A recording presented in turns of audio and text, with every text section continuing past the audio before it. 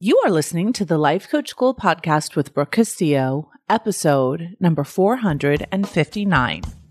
Welcome to the Life Coach School podcast, where it's all about real clients, real problems, and real coaching. And now, your host, Master Coach Instructor, Brooke Castillo. Hello, my friends. Welcome to another episode of Walking with Brooke. I am actually on the trail in South Beach, Miami, walking right next to the beach with all the other folks in beautiful, gorgeous weather.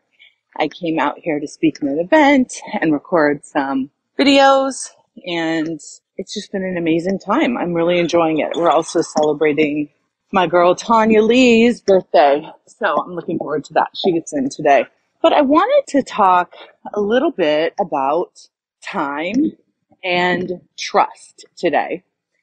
And there's some things that have occurred recently that have really made me think about the idea of what you say you're going to do and actually doing it. So if you listen to the last podcast with Monica, we talked about self-discipline and kind of honoring your word to yourself. And I've talked about boundaries before as it applies to time. And I've talked about being on time a lot. And I've talked about planning your time a lot. So I'm going to kind of cover all of those topics in a more general way today. So I want to start with time as an opportunity to build trust with yourself. I just spoke on stage on a panel with Stedman Graham, and he said, we are all equal because we all have 24 hours in one day. And I don't know why, but that just like, what did he just say? Like, that's crazy. Now, we don't have equal money. We don't have equal opportunity when we're born. We don't have equal situations. But we all have equal time. And I hadn't thought of it in that way because the reason why it's so important and so impactful is that time is by far our most precious asset because nobody can get more of it, right? We all have a limited amount of time on this planet, and no one's trading their time on this planet for money because that doesn't make any sense. And this is why people focus so much on their health and taking care of their health and taking care of themselves so they can have more time. So when I think about time being our most precious asset, and I compare it to maybe money or gold or diamonds and how we treat those things compared to time, it's like fascinating to me. And I think a lot of us, I know many of my clients, I know I used to be very sloppy with my time. So I have this visualization of like going in to someone's house and there just being money strewn all over. You know, there's just dollar bills, $100 bills, thousands of dollars just laying on the ground, like in the corners, in the cupboards. Like it's not organized, it's not stacked, it's not counted, it's not disciplined. And for so many of us, that's how we treat our 24 hours. We treat our 24 hours as sloppy as if it doesn't matter. So I want you to think about if each one of those hours was a diamond or $1 million bill. Is there even such a thing? Right? How would you treat your time differently? And one of the ways that you can do that is by planning your time to do the things that you most want to do on this planet while you're here. And you saw from 2 podcasts ago, one of the ways to really hone in on your values and what you want to do and how you want to spend your time here is to ask yourself the 5 questions of how you would handle your life if you only had a year left to live. Okay, so that's kind of a big way of getting a hold of what really matters to you. But if we want to take it down to a more kind of finite level, granular level, we can think about it in 24 hours and how we treat our time and how we treat other people's time. One of the things that I am known for is being punctual. And the other day I was driving with one of the men that usually drives me in Austin. And he said, or he doesn't usually drive me, he's driven me a couple times. And he said, "Oh, I've driven you before. You're very punctual." And I don't know, for me, I was like, yeah, I love that. Like, he knows that. He noticed that about me. It was kind of something he took note of. And so I was thinking about like any of my events that you attend start right on time and end right on time. Maybe 10-minute variance as an exception. If you attend a class in Scholars, you will notice it starts right on the hour and ends right on the hour, 99% of the time, unless there's some kind of glitch. You will notice that this podcast gets posted at the exact same time every single week, 99% of the time, right? Very punctual, very much on time, very much committed to doing what I say I'm going to do with my time to both myself and to other people. So I want to talk a little bit about what it's like to go to an event or what it's like to have an appointment with someone and have them not honor their time, not do what they say they're going to do, and not honor your time, which is saying what they were going to do to you. So I recently leased my penthouse in Austin. I leased it out for a year. And as I was moving out, I needed some movers to come and pack up some stuff. And they said they would be there between 11 and 12, which to me is crazy that they have an hour of time that they can actually show up. Okay, so when someone says that, they're going to arrive either at 11:01 or any time between that and 11:59. So we were waiting for them. And at noon, I contacted my assistant and I said, they still aren't here. And she replied back to me and said, okay, now they're saying that they'll be there at 12:30. Now, I am supposed to be taking a plane to come here to Miami. So at 12:30, they still weren't there. So then they show up at about 12:45 and kind of saunter in and say, oh, hi, we're here. I said, yo, you guys, where are the boxes? Where's the tape? We got to get going. Like, you're already an hour and a half beyond when I would hoped you'd be here. And so now we would just really need to get to work. They never even acknowledged that they hadn't honored their commitment. They hadn't done what they said they were going to do. And so at that moment, I thought a lot about, like, because what happened was I was supposed to be getting on a flight. So the driver that was supposed to take me, the one that said I was very punctual, had to wait an hour because these other people had been late. And I was telling my friend, I was like, this bothers me so much. I do not like to be late. I do not like to tell someone or myself that I'm going to be somewhere at a certain time and then not show up at that time for myself or for that person. And so now, obviously, there's exceptions. I was an hour late to this situation with the driver, and he had to wait for me.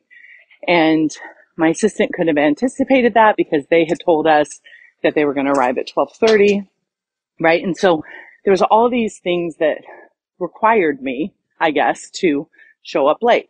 Now, I could have canceled the movers and still shown up on time. But what I want to point out here is that for me is a rare exception. And there's going to be rare exceptions for all of you. There's going to be things you can't control and you're going to show up late for things. That's not what I'm talking about here. I'm talking about most of the time. Do you make sure to arrive to an appointment, to a meeting, to the start of a class, to the end of a class on time? And if you don't, I want you to ask yourself the question, why? Why don't you do that?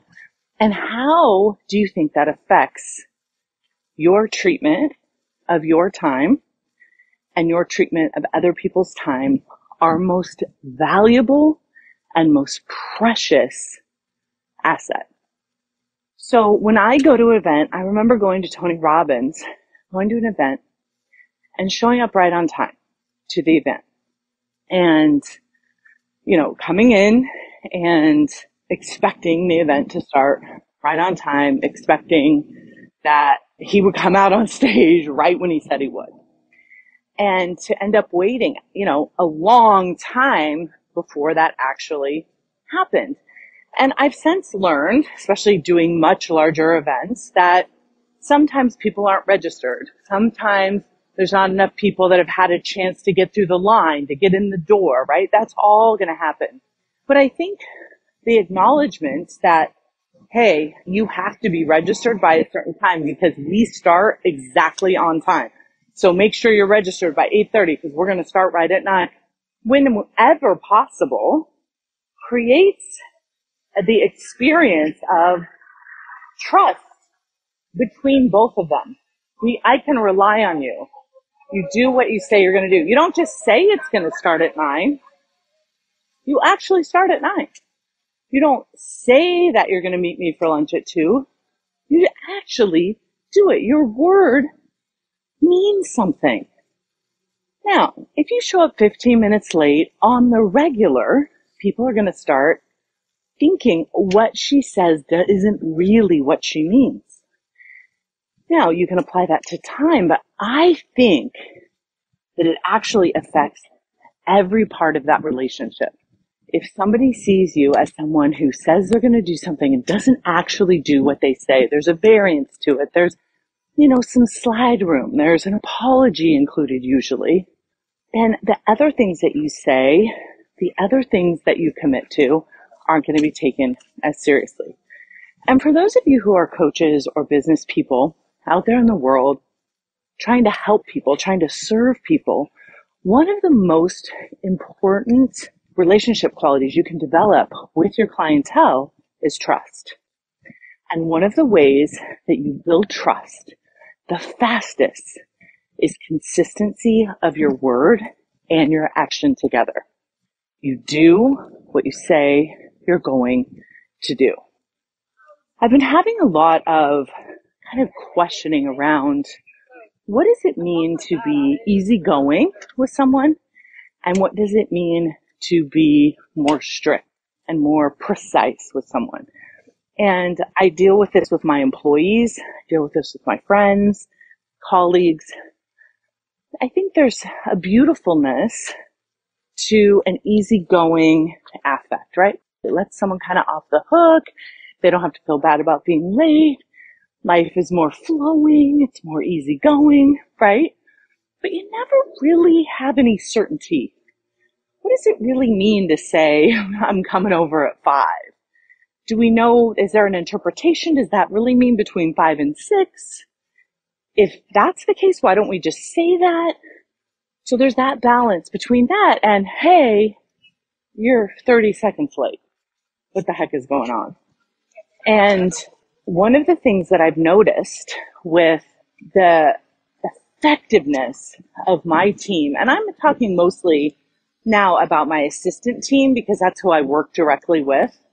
My assistants know that there is a precision to my calendar. There's a precision to what time our calls are going to start. There's a precision to what time they're going to end. There's a precision to my expectations. There's a precision to what I tell them I'm going to do for them, I do for them. And we all trust each other with those constraints. We know that there's not a lot of easygoingness to be happening in the relationship. And so I've been questioning, is that a good thing or is that a negative thing? Was that too precise? And I've come to the conclusion that it's the most loving thing that I can do is to create a sense of certainty, to create a sense of commitment, of doing what we say we're going to do when we say we're going to do it. I think that's what makes life easygoing. I can trust them and they can trust me. And when you have that level of trust, you can relax. You don't have to worry. Are they going to be there? Are they going to show up? Are they going to be late? Right? Are they even going to acknowledge that they're late? You know these friends that you have that are always on time, right? They're always respecting their time and your time. So when they say they're going to be there at a certain time. Now notice those friends possibly are the ones that bring out that in you. So if I'm going to meet my friend Moni, I know she's going to be on time. I'm for sure going to be on time, if not a little bit early, because I don't want her waiting for me. That's not a good use of her time, and I want to respect her time, right? And she's taught me in so many ways how to treat her with her consistency and with being, true to her word on when she's going to be somewhere. And so I don't want to be like authoritative in this and say, you should always be on time. I'm not saying that. I just want you to consider if time is your most valuable asset and it's other people's most valuable asset, how do you treat their diamonds? How do you treat their gold? How do you treat your diamonds? How do you treat your gold? How do you treat your most valuable asset? And I also want to suggest that honoring your calendar and honoring your time is easy. It's easier than not doing it because you just do what you say you're going to do and you just follow your schedule most of the time. Sometimes you're going to not allow for enough traffic time, and sometimes you're going to get your time zone messed up. Listen, that's every once in a while. That's a given. That's not a problem. It's when it's happening more than 90% of the time that you have to question, why am I not being more precise with my most valuable asset? And when I think about people who are much more successful than me, that have much more money than me, more followers, more success than me, all the things, bigger houses, bigger toys, bigger influence. And I look at their lives and I say, yeah, but they have 24 hours too, in every single day. When it all comes down to it, are they treating their time more valuably than I am? And I was talking to one of my friends about this, one of my friends who's on his phone a lot. And we were talking right after I spoke with Stedman. We were talking about social media. And I said to him, how many followers does Oprah have or something? We were talking about her influence, just like 27 million followers or something. And I said to him, do you think she's on social media? Like, do you think she's swiping on social media? And he said, no. I said, oh, really? He's like, she doesn't have time for that. I was like, really? Because if anyone has time to be swiping on social media, isn't it Oprah? She's a billionaire. If she wants to swipe on social media, she definitely has the same 24 hours that we do. But he's like, there's no way she's on there. And we looked on her site of who she's following on Instagram, and it's only herself. She doesn't follow anyone but herself. And it had such an impact on me to think about of all the people that aren't consuming with their time, that aren't distracting with their time, that aren't buffering with their time, who aren't sitting on social media. Oprah would be one of them.